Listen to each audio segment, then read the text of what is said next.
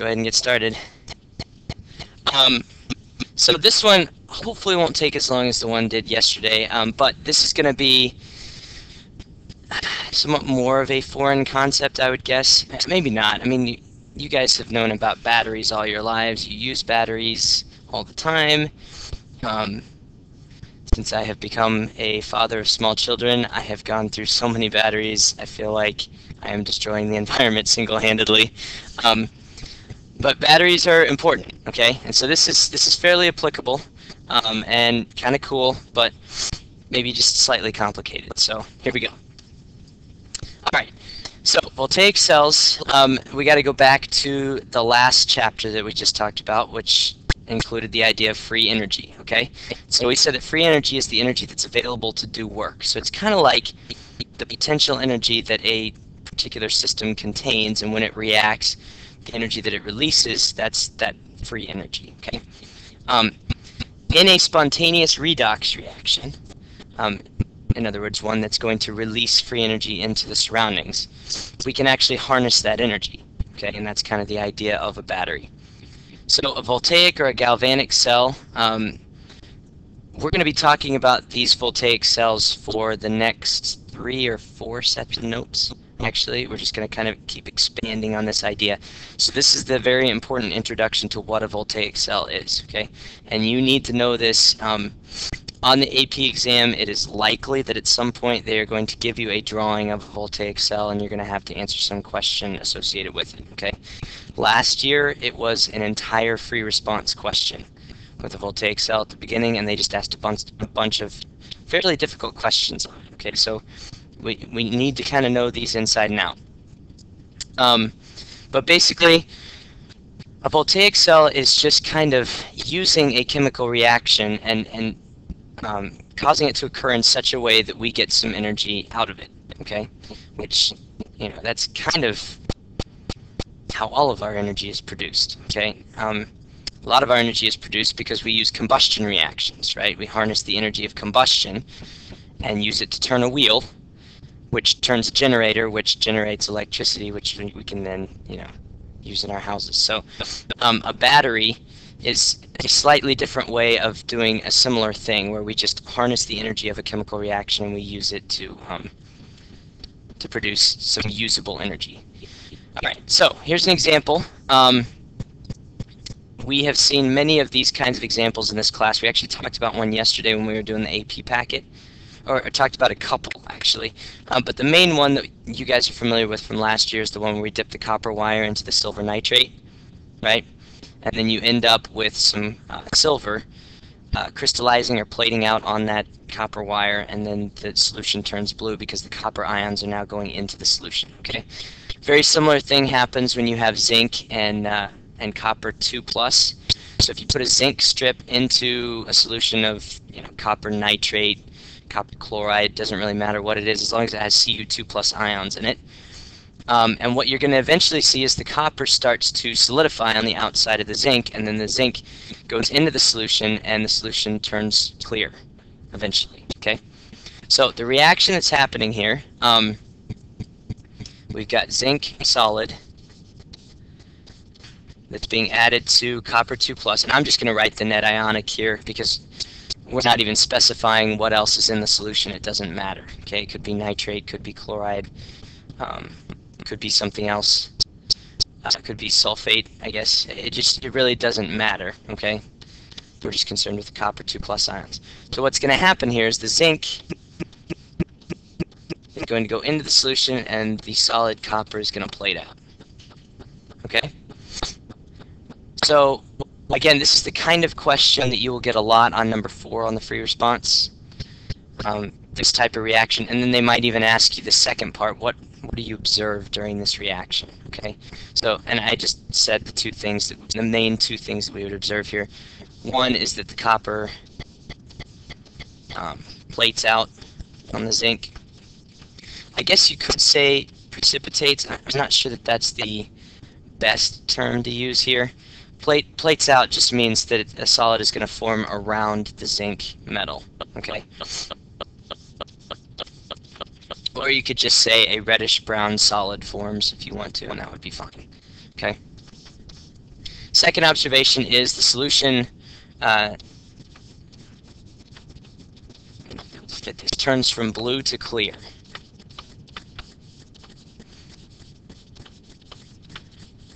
Which is a signal that the Cu2 plus ions are no longer in the solution, or they're there in a much lower concentration. Okay. The question, why does this reaction occur? I debated on whether to put that on this set of notes or not. If you guys have your periodic tables that I gave you earlier in the year, you're going to notice that they have a big chart on the back of them called the standard reduction potentials in aqueous solution at 25 degrees Celsius. Okay, we are going to use this a lot in this unit, but we're really going to talk about it more in the next section. Okay, but the basic idea here is the reason that this reaction occurs, because if you think about what's happening here, essentially copper is stealing electrons from zinc. Can you guys see that? Because the zinc becomes more positive, so it must be losing electrons, right? The copper is gaining electrons. So there must be something inherent about the copper that wants electrons more than the zinc does, okay? And so we'll leave it at that for now. Cu wants electrons more than zinc, okay? Now again, I have to be careful with giving these atoms personality. Okay, it's not really that they want things, it's there's a driving force here, okay, that causes it to be this way. But essentially zinc is more willing to give up its electrons than the copper is, okay? And maybe that has something to do with the fact that zinc has a full set of d orbitals, so giving away its two s orbitals is going to result in a fairly stable arrangement, okay, because then it's just got a full set of d orbitals and an empty set of s orbitals in that outer energy level, okay? But for whatever reason, we'll just leave it at this for now, okay, that the copper wants the electrons more than the zinc, so that's why this reaction is going to occur spontaneously, okay? Now, problem with doing the reaction this way is we just end up with a big mess, okay? And we didn't really do anything. I mean, it's kind of cool to watch. We put a zinc strip in and we make some copper. I guess you could use this if you're just trying to make copper, okay? But there's a better way to do this reaction so that we actually get some energy out of it, because what's happening here is electrons are flowing, right? Electrons are moving from one thing to another thing, and that's electricity. So we should be able to use that, to harness that, okay? So what we do, same reaction, but now it's taking place in two different beakers, and we're connecting it with some wires, okay? And so what you can do here is you put a piece of zinc metal into a solution that contains zinc 2+, and then you put copper metal into a solution that contains copper 2+. You connect those with wires so the electrons can travel through, so you're basically completing the circuit, okay? But as the electrons pass through the wire, let's have them do something, right? So right here it's connected to a voltmeter, and you can see that the voltage on that is 1.10 volts, okay? If you connected a light bulb to that thing, if the reaction was strong enough, it would actually light the light bulb, okay? So that's kind of a cool way to actually use this reaction in a little bit more useful way, okay? And that's kind of the idea behind batteries. So, is there anything else I want to say here? No, that's the external circuit thing is basically the main idea. So you've got a battery, right? Your typical battery is going to make connections with a circuit that's inside of whatever you're powering, okay? And so as the electrons flow through that, it's going to chemically react, okay? The electrons are going to flow through, they're going to power whatever you're using and provide the needed electricity for it, okay? Kind of a cool idea. Now eventually, obviously, batteries go bad, and maybe you can see the reason for that now. Eventually, the chemicals are going to stop reacting, okay? All right, so the electrode where the oxidation occurs, now we just need to basically learn some terminology. And this is going to be a little bit rough. I'll try and give you some good ways to remember this terminology, but there are so many, in this redox unit, there are just so many terms to remember and so many things to keep straight. There's like 4 or 5 steps you have to take from figuring out which one's losing electrons, then figuring out that means, okay, that's oxidation, that means oxidation is going to be at the anode, and you know, you have to keep going with this. But the electrode where oxidation occurs is called the anode. Now, I need to back up because I didn't talk about electrodes yet. Okay, let's go back here. In this example, the two solid metals, those are called the electrodes. Okay, so in this case, the copper and the zinc, those are the electrodes. Okay, those are just solid pieces of metal through which the current can be conducted. All right, so that's what an electrode is. It's basically just this solid piece that you've got inside your solution here. Okay.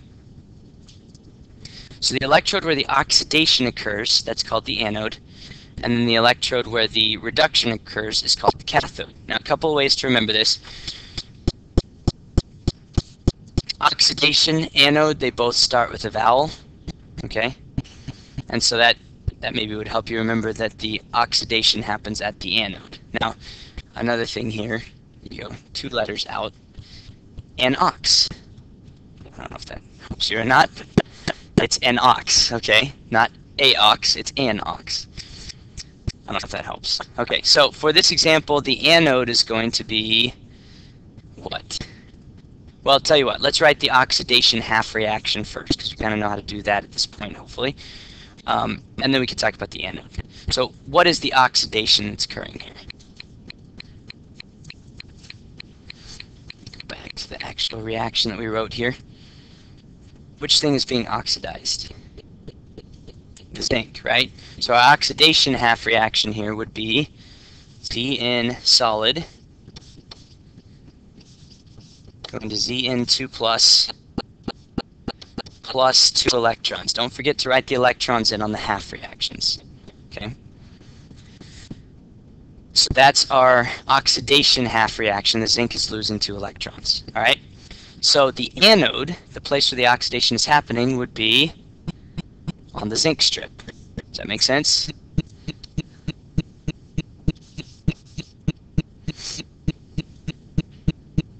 All right.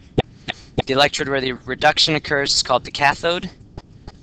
Those both, I messed that up. I fixed it on your notes, didn't I? It says consonant on your notes. Okay, yeah, I forgot to fix it on here. Okay. Reduction and cathode do not both start with a vowel. They both start with a consonant. But another way that you can remember this, red cat. Okay? So it doesn't make any sense to say and cat, right? So and goes with ox, red goes with cat. All right? And ox and red cat. So I don't know. Again, maybe that helps, maybe it doesn't. So the reduction half reaction is going to be the other one, right? That's the copper 2 plus, and I have to be careful here so that I have room, plus 2 electrons yields copper solid, okay? Again, the easiest part to forget on these half reactions is the electrons, but if you write your half reaction and your charges aren't balanced, hopefully that'll tip you off. Oh yeah, I need to put the electrons somewhere to make sure the charges are balanced here. Okay, so in this example, the cathode is going to be the copper metal, okay? Or the copper 2 plus cell there, okay? All right, so each of the 2 compartments of the voltaic cell are called half cells. One is for oxidation and one is for reduction. And as this happens, the zinc electrode is actually going to lose mass, and the copper electrode is going to gain mass. Now this is weird, because we expect that to happen in something like this, right? Because the copper is, it's plating out on the zinc, and the zinc is going to get smaller. That just kind of makes sense. What you're going to see here, though, you're actually going to see this zinc strip just get smaller. Okay, nothing's going to form on it. It's just going to get smaller. And the copper, that strip is going to start to actually gain mass. Okay, it's going to get bigger. And it's just with more copper. So the question is, why is that happening? And to answer that, we kind of have to go back to our half reactions we just wrote, right? Look what's happening to the zinc. Starts out as a solid, right? And then it actually dissolves, dissociates into the solution, okay? So it becomes zinc 2 plus. So that zinc strip is actually going to lose mass as this reaction proceeds. The copper, is going from a copper 2 plus ion to copper solid. Okay, so looking at this thing, the 2 plus ions that are floating around in this blue solution here, as the course of this reaction proceeds, the copper 2 plus is then going to gain electrons, and then it's going to plate out as extra copper on the copper strip. Does that make sense? So let me think about how I want to write that. Zinc solid is being changed to zinc 2 plus, resulting in a loss of mass. And then the copper 2 plus is being converted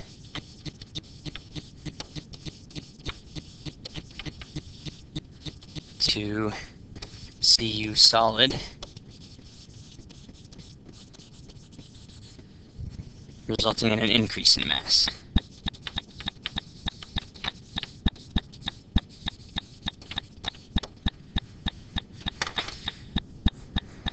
Okay, so again, just kind of an understanding of what's happening in the solution. This is a reaction we're familiar with. We're just taking it and separating it into two components, and then we're connecting it with a wire.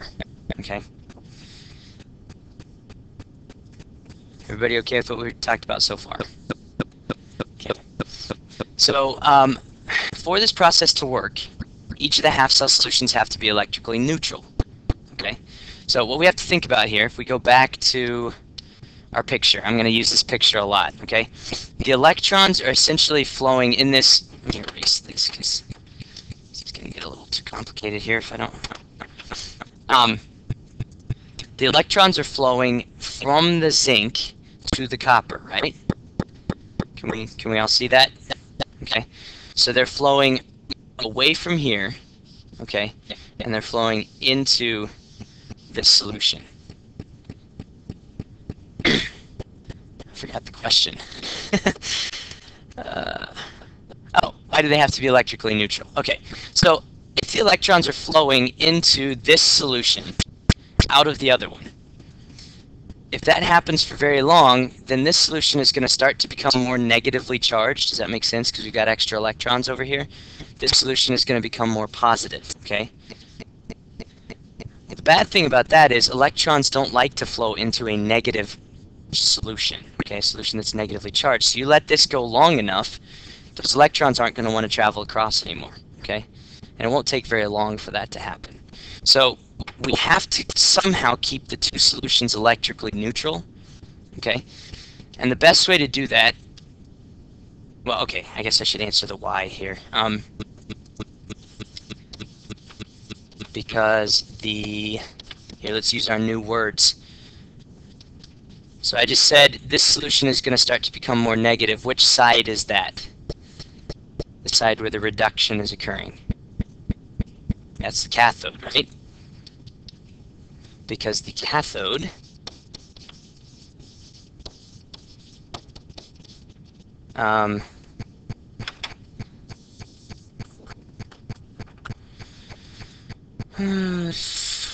maybe I want to word that differently. I was trying to use our vocabulary, but sorry. Because the cell where reduction is occurring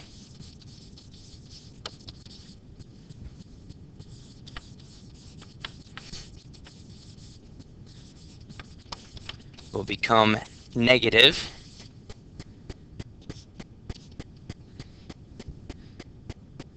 which means electrons will not want to flow that direction. That's not the best wording of that.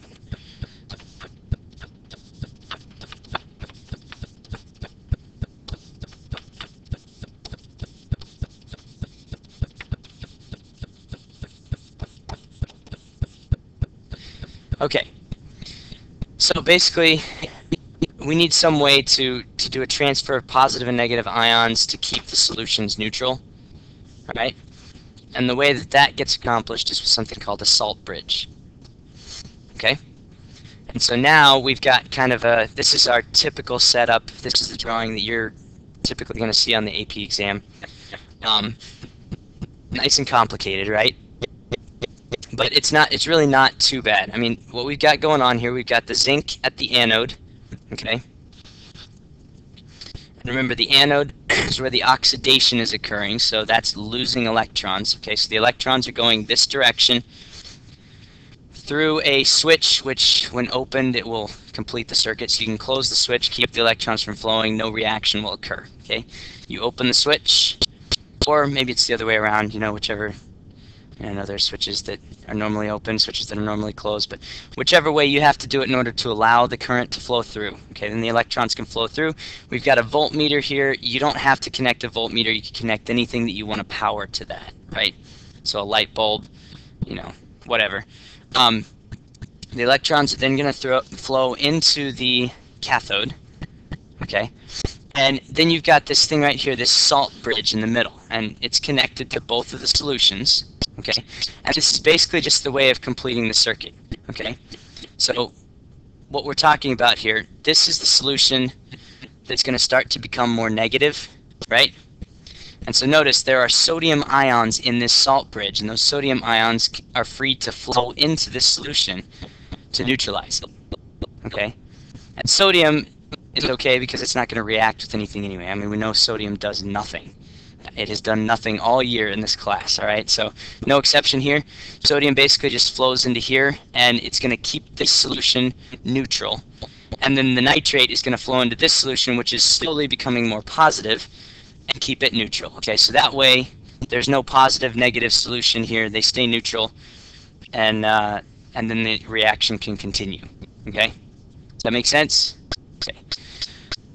So essentially that's completing the circuit. Okay, if you want to think about it that way. It's sort of like the electrons are flowing through this solution, and then they flow back up through here into this solution, and now we're good again. Okay, so you've just got this constant flow going this way, and then coming back through, going this way, coming back through, just like a typical circuit will do. Okay. All right. Anything else I need to say about the salt bridges? Now, salt bridges can be very, very complicated like this. They can actually be very, very simple.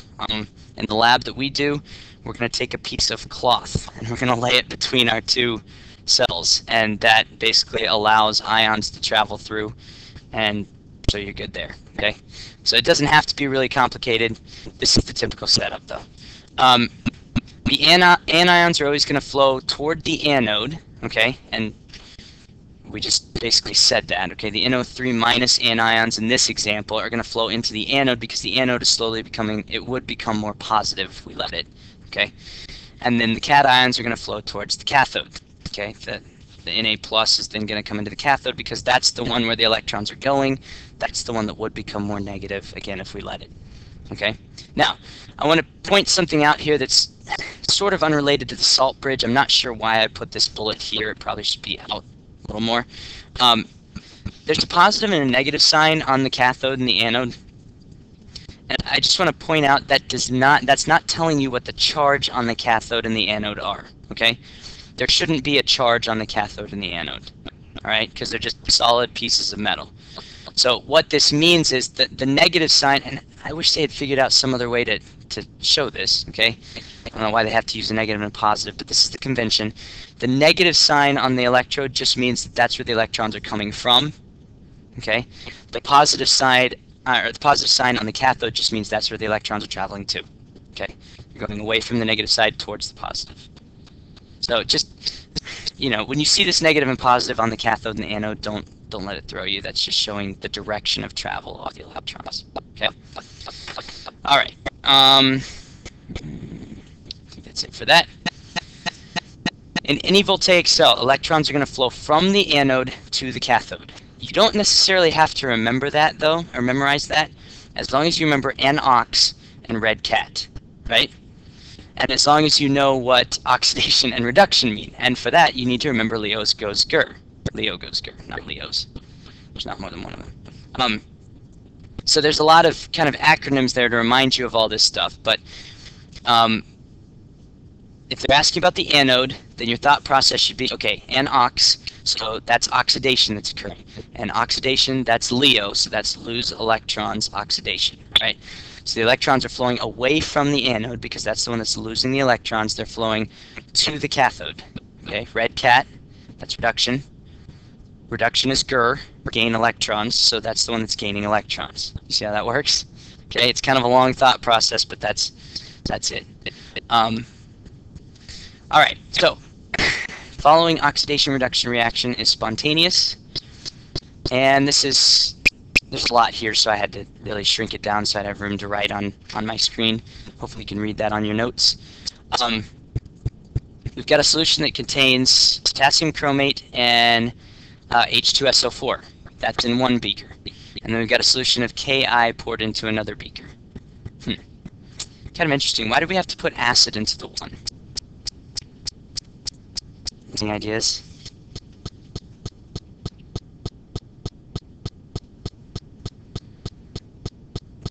Well, here, let's write the half reactions, and then maybe we can figure it out, okay? Because one of the things that it's telling us to do here is, the first thing that it's really telling us to do after a bunch of information is indicate the reaction occurring at the anode, the reaction at the cathode.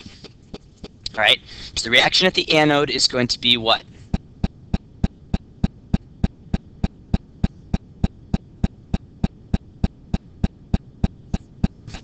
Oxidation, right? Okay, so that's the oxidation reaction. Not that we necessarily have to know that up front. I'll tell you what, we'll do this the way we did it yesterday, where we don't necessarily know at the beginning and we can figure out based on where the electrons end up, okay? So one of the half reactions that's occurring here, I'm going to guess, is the Cr2O7 going to Cr3+, okay? It kind of looks like one of our half reactions. Can we agree on that? And then what's probably the other half reaction that's occurring here? The I- going to I2, right? Everything else in that reaction, the H plus and the H2O, that looks like that comes about as a result of us balancing the redox equation. Okay, so we've got our Cr2O7 2 minus going to 2Cr3 plus. Okay, now what else do we have to do to balance this equation? And actually, this has already been done for us. I'm just kind of running us back through the whole process here, just for a good reminder. We've got 7 oxygens on the left side and none on the right side. So how do we fix that? We add 7H2O, right? Which you should see in the equation up here, there are 7H2O on the right side, so that makes sense. And then, because we just now added 14 hydrogens to this equation, now we have to put 14 H pluses on this side, right? Now, could this half reaction have occurred if we did not have H2SO4 in that solution?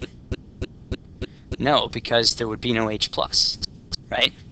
You see how that works? That's why in the K2Cr2O7 solution, we also needed the H2SO4. We need some sort of acid there that's going to give us the H plus that we need. Okay, so that's why they give you that little piece of information.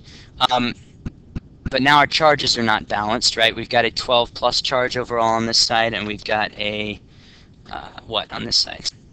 Careful here. 6 plus, right? Because there are 2 of the Cr3 minus, or 3 pluses. So we need 6 electrons on this side. Did not save myself too much room. Okay, 6 electrons on that side. So that's one half reaction. Now, which half reaction is that? Because we need to label it now.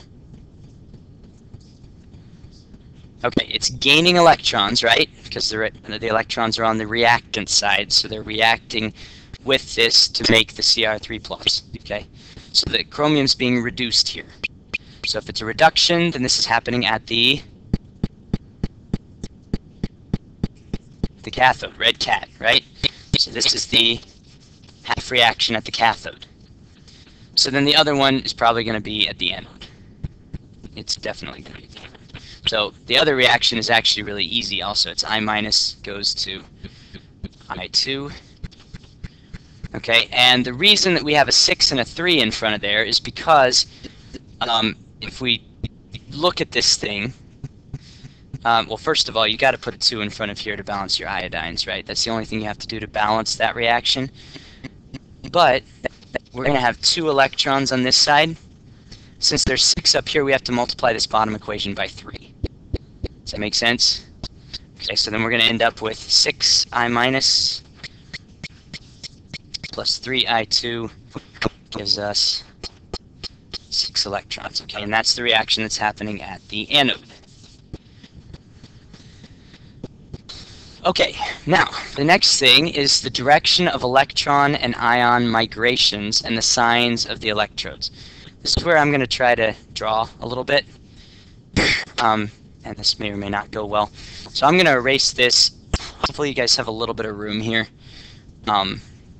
Okay, let me remember, first of all, so the cathode is the chromate, or the dichromate, and the anode is going to be the iodine.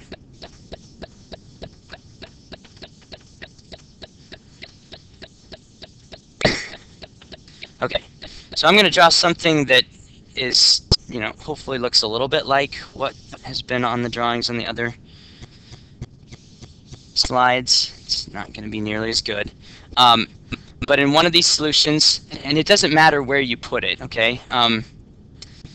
Let's stay with the way they were doing it. They put the anode on the left side. Okay, again, it doesn't really matter. You just have to pay attention to which one is the anode and which one is the cathode. So we'll call this one the anode over here. Okay, and we just said the anode is going to be the one with the Ki in it. Is that right? Okay, because this has, there's going to be I minus in this solution. Okay, why did I just do that? I put it in the opposite one of the one that I had just labeled. Sorry. There's going to be I minus in this solution, the anode. And then the cathode's going to be over here. And the cathode is going to be the Cr2O7 2 minus, and then we've also got some H plus floating around in there that helps that thing to occur. All right? And there's obviously there's water in both of these. These are both solutions. Okay. So then we're also going to have electrodes here. Okay. Now, does it specify what our electrodes are made of? It just says a metallic conductor that will not react with either solution, such as platinum foil. Okay. So we've got, let's just say we've got pieces of platinum foil in here. Okay.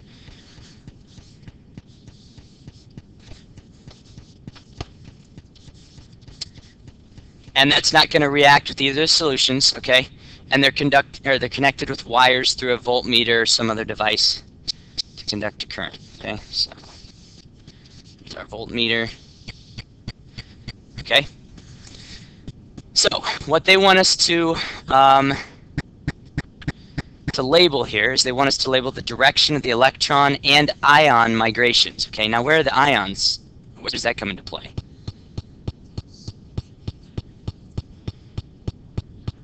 Well, okay, so we're talking about electron flow through the wires, right? But the ion flow happens through what?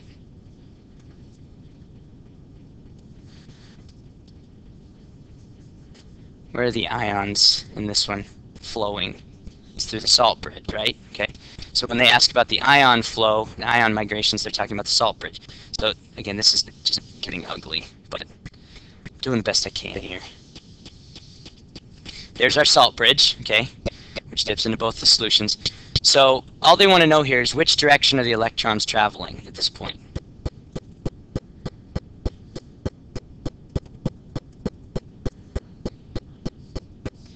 From the I minus to the Cr2O7 2 minus, do we agree with that? From the anode to the cathode, right? Because the anode is where oxidation occurs, and oxidation is the loss of electrons. So the electrons are going this way. Okay, so there's the direction of our electron migrations. We've got that one.